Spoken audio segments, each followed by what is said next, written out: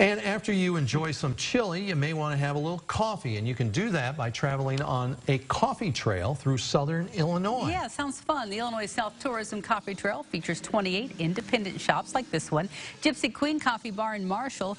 You can receive discounted items at each shop. If you visit 5 shops, you'll be entered into a raffle for some merchandise from the businesses on the trail. You can track your progress with a passport book or through an app. Latte Dough Coffee Shop is in Marshall.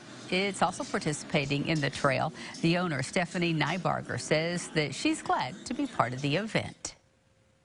I think it's a unique opportunity for various travelers to experience different coffee shops and kind of make the world a little bit smaller through coffee.